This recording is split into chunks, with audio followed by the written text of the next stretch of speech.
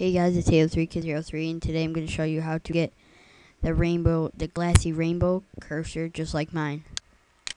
Alright, first thing you want to do is you will go to your internet, and then you will go to wincustomize.com. I will put the link in the description, and you will go, when you get there, you'll have a screen like this, just like this, and you're going to go to gallery. And then you're going to go down to, you're actually going to go up to, you're going to go to cursors that are right here.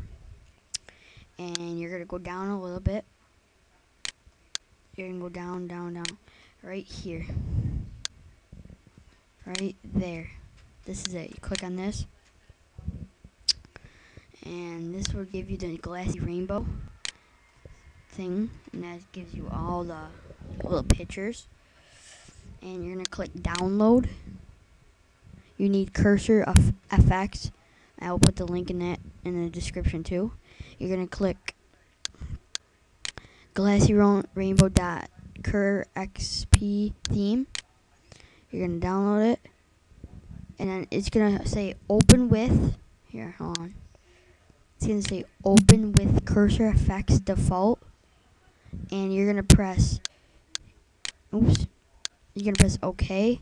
And once you do that, you should get, it should just come up with the rainbow thing right away. And then to get cursor FX, you're going to search cursor FX in the search bar in Google. Cursor FX. Right here. Third one. Actually, you know what? I'm sorry about that. You're not going to click the third one. You're going to click the first one.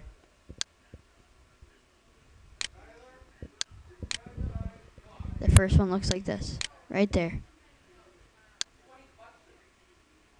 Then you're going to click, you're going to go to downloads. And you're going to click download right here. And then it'll give you come to download.com, and you click download. And this should show up right here. Save file, open it. Like this. Once it's done, you click on it, and then just download the file. Download the Glassy Rainbow, and then you should then just click on the Glassy Rainbow, and it will come up as a Glassy Rainbow. And thank you for watching.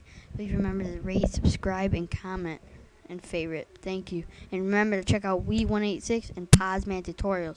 Thanks.